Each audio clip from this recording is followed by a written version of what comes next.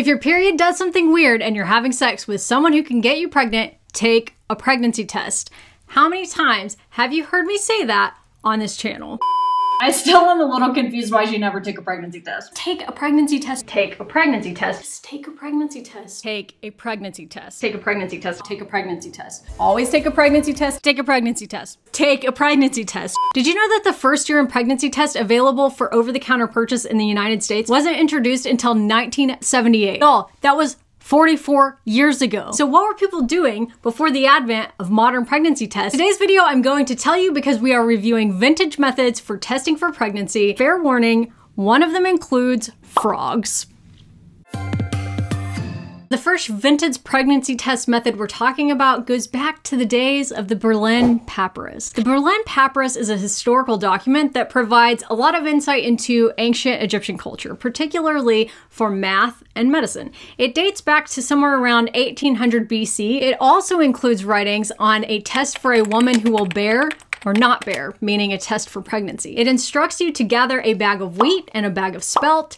Those are to be laid outside of the house, and the woman is to water them daily with her urine. Yes, you heard that right. Every day, for several days, she pees on the wheat and spelt bags. Then they go out and they check to see if anything is growing in the urine-watered wheat and spelt bags. If both bags sprout and grow, she's definitely pregnant. If only one sprouts and grows, you've been lucky enough to get some insight into the sex of the baby that she's pregnant with.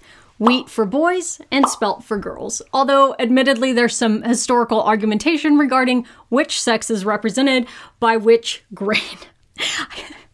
This is so interesting to me. Researching this video is one of the funnest things I've ever done. I find all of this really interesting because it seems like even then there was some understanding that the urine of people who are pregnant is somehow unique to people who aren't. And you will see that as a theme throughout this whole video. Pregnant urine is basically magic. Of course, now we use the urinary magic of HCG, human chorionic gonadotropin, which is a gonadotropin or hormone that was identified in the 1920s to test for pregnancy using a urine pregnancy test. But I find it really fascinating that even back then, in the days of the Berlin Papyrus, this was something that they could identify. Pregnant urine is somehow unique. There have actually been various modern attempts to prove or disprove whether the urine on grains actually works as a pregnancy test. So one researcher actually found that non-pregnant urine prevented growth of these grains, but that pregnant urine allowed for growth, albeit at a slower pace than water, which honestly, duh, I can't believe it even grows at all with all the ammonia and stuff that's in urine. It seems like that would be super toxic to plants, but however, in this same research, the absence of growth was not a good way to rule out pregnancy, meaning if you put the urine on the grains and nothing grew, the person might still be pregnant. So growth could indicate pregnancy, but absence of growth could not rule out pregnancy. Really fascinating to me in all of this is that we still aren't 100% sure what the compound in the urine is that causes this differentiation between pregnant and not pregnant, prompting growth of the grains. So we know it's not what you would typically think of, which is the gonadotropins like HCG, which is what we use in pregnancy tests now, because it still works if the urine is boiled or dialyzed prior to putting it on the plants. So that would break down gonadotropins, that would break down proteins, that would break down electrolytes. So we can effectively rule those things out. There's some people who think it might be related to estrogen levels. So if you are pregnant, you have higher estrogen levels. That means you have more estrogen breakdown products that are leaving the body. Estrogen is relatively stable in heat and wouldn't be dialyzed out, so perhaps that can influence plant growth. The ancient Egyptian plant pea pregnancy test gets a 7 out of 10 for me for being safe, ahead of its time, and having some validity within the modern research when we look back at it. The ancient Greeks, however, did not get so close to accurate when their methods of pregnancy testing were reviewed, in hindsight, through modern lenses. Around 400 BC, the notable Greek physician Hippocrates, who you may or may not have heard of, was recommending that a combination of honey and water be drunk, and that if painful abdominal distension occurred, then the person was pregnant, which is an interesting theory that I could find no modern backing for. The Greeks actually had several tests, and unlike the other two tests that I just discussed from ancient Egypt and from Hippocrates, I couldn't really find the primary source for the next one I'm going to tell you about, but I'm still going to tell you about it because I saw it in a lot of places and it's very interesting to me. So the general description of this one is that if a woman thought she was pregnant, she would place an onion deep in the vagina prior to bed. And when she woke up, if her breath smelled of onion, then she was pregnant. Or she wasn't, depending on where you read the accounts of this testing method. In the ones that said if the onion breath exited the mouth, the person was not pregnant, the idea there was that the onion was in the vagina and its fumes would waft through the body, which is, of course, as everybody knows, a hollow tube to your mouth and out of the mouth, meaning there was nothing in the uterus to prevent the wafting of the onion smell and it could exit the mouth. But if there was something blocking that, like a fetus in the uterus, then the onion smell could not waft, as that made a blockage from the vagina to the uterus to the mouth, and thus you would not wake up with onion breath if you had a fetus in your uterus. The places that say onion breath equals pregnant base it around the idea that increased blood flow in the vaginal mucosa during pregnancy allows for absorption and transfer of the sulfuric compounds in an onion into the bloodstream and then out of the mouth. And while it is true that you have more blood flow in the vagina and surrounding tissues during pregnancy, please don't put onions in your vagina. I would just recommend going and peeing on some cereal to see if it sprouts instead. Ancient Greece gets a 2 out of 10 for the honey and water test because it's relatively harmless, but also sounds a little bit painful and probably not at all reliable, and a 0 out of 10 for the onion test because even in ancient Greece, the vagina was not a vegetable garden. So the next one is called piss prophets, and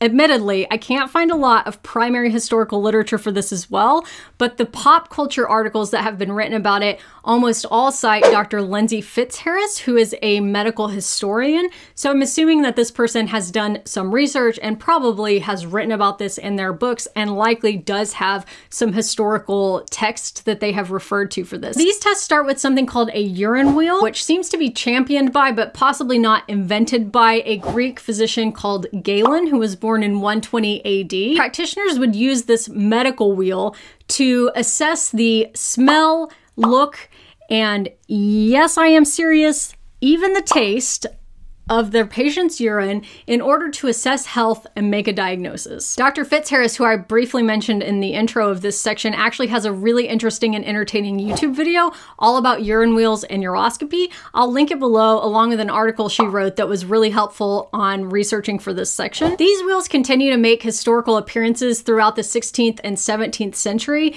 and eventually the practice of uroscopy morphs into something that is even more fascinating to me, which is called uromancy, and I definitely don't know if I'm saying that right, so I will put the spelling on the screen for you. Uromancy was the idea that one could seek divine knowledge from urine, and from this idea we get the first mention of piss prophets. These were people who would use the divine knowledge that they found within urine to predict the future. This was used for many things, including, but definitely not limited to, diagnosing pregnancy and, if a known pregnancy was already in existence, predicting the sex of the fetus that was being carried. Ancient Greeks had all kinds of other methods that they used, from soaking a metal object in urine from somebody, and if it rusted, that meant that they were pregnant, to postulating that pregnant people's urine had tiny worms in it, and even to mixing urine with wine, which I don't know why they would waste good wine like that, but that was one of their methods as well. Through Dr. Fitzharris's articles, I came across this really fascinating painting from the Wellcome Collection in London, and it depicts a piss prophet. They're viewing a urine specimen, and if you look closely, you can see a small humanoid figure inside of the container that they're holding. This is thought to represent pregnancy confirmation, and the presumed mother in this video, the mother of the person whose urine is being tested, appears to be quite angry with her possibly pregnant daughter. I just wanted to include that historical art piece in there because I personally found it to be very interesting to look at. This one gets a 4 out of 10 from me. Completely inaccurate, but incredibly interesting. And honestly, they deserve at least some points for being so dedicated to their craft that they regularly were tasting other people's urine. Now that we're entering into the 16th century, we can discuss French physician Jacques Giamo, a surgeon who made contributions to pediatrics, obstetrics, and eyes, ophthalmology. Why did I say eyes?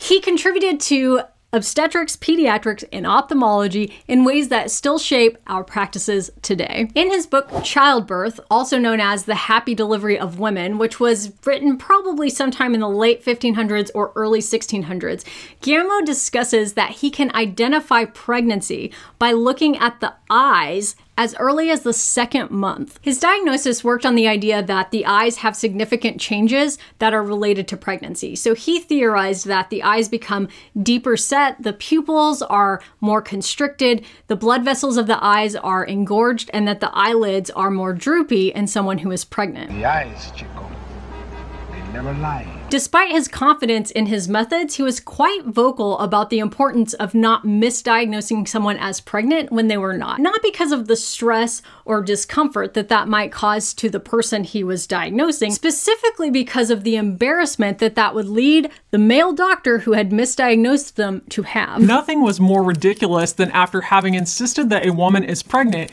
to seeing her womb produce menstrual blood or a quantity of water, or to hear various winds exit from it instead of a child. Nothing is more embarrassing for male doctors in the 15th and 16th century than misdiagnosing a bad case of gas as pregnancy. While researching for this video, I somehow stumbled upon a really interesting master's thesis called The Pretty Art of Detecting Pregnancy in the Duchess of Malfi, written by someone named Claire McEwen Duncan. If you're watching this for some reason, excellent work. I thoroughly enjoyed your thesis, and I hope that you graduated with honors. I will link it below if anyone else is interested in reading it as well. Giamo gets a 2 out of 10 for me. Although there are changes to the eyes in pregnancy, I think eyes are disgusting, and I'm really happy ophthalmologists exist and that I don't have to be one of them. Moving into the 19th century, we can now discuss famed American gynecologist James Reed Chadwick, who is often credited with being the first to describe the venous congestion that is caused by pregnancy, which leads to a bluish hue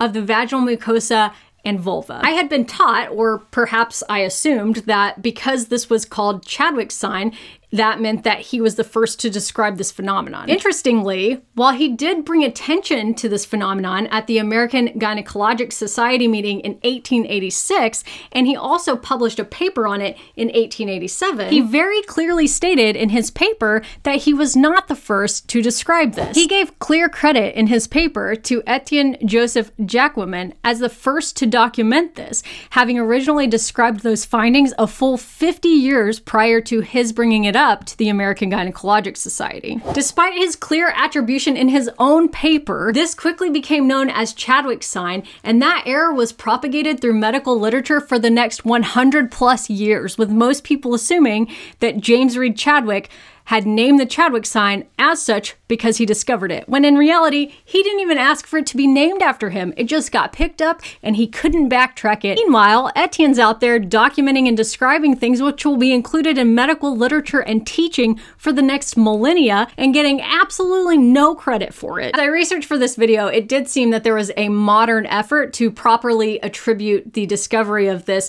to Etienne. Chadwick's sign gets a 7 out of 10. Points for interestingness from a standpoint of pregnancy physiology, and for withstanding the test of time to still be included in teaching for modern obstetrics even now, but points off for being a real-life representation of the medical community's dirty little habit of getting only halfway through a publication before excitedly phoning a friend to tell them what we learned, thereby missing a few key details in the process. As I mentioned earlier, by the 1920s, we had made the discovery of the magic little hormone called HCG, or human chorionic gonadotropin. In 1927, 2 German scientists, Ascham and Zondak, published a paper with a title that I am not even going to attempt to say. This publication described their findings of injecting urine from a pregnant human into sexually immature mice. And what they found is that upon injecting this urine into the mice, their ovaries would quickly mature and start to grow and create eggs. Why would that happen? HCG has a very similar structure to a hormone called LH, or luteinizing hormone.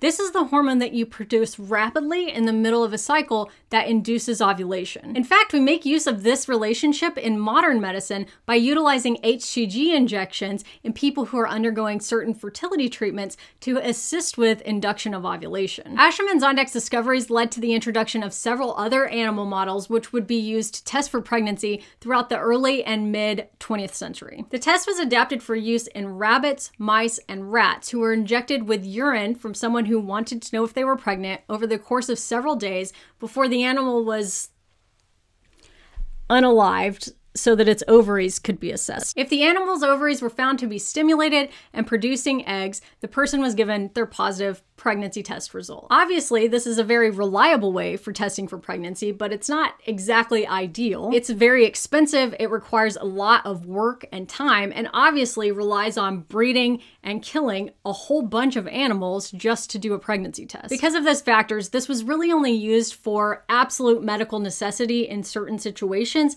and for people who were ultra wealthy and could pay someone to do the testing themselves. Meanwhile, in 1930, British zoologist Lance Hogben was studying hormones by injecting them into frogs, and he somewhat accidentally found that injecting a frog with hormones from an ox pituitary would cause the frog to lay eggs, which is something they generally only do when they are mating. He went on to discover that injecting these same frogs with urine from a pregnant human would also reliably result in the frog laying eggs. This method of testing was quite reliable, and unlike the rats, rabbits, and mice test, the animals didn't have to be sacrificed. They could reliably lay eggs within 12 hours, and they could be used many times over to test various people. Doctors and patients were obviously ecstatic about this newfound ability to diagnose pregnancy reliably in a very quick amount of time. One doctor was actually quoted as writing Hogben a letter. Thank you for your report on the pregnancy test for Miss X. You may be interested to know that of one GP with many years standing, one specialist gynecologist, and one frog, only the frog was correct. The frog method was used well into the 1960s when more modern tests were finally developed. Although it certainly wasn't routine or probably even overly common,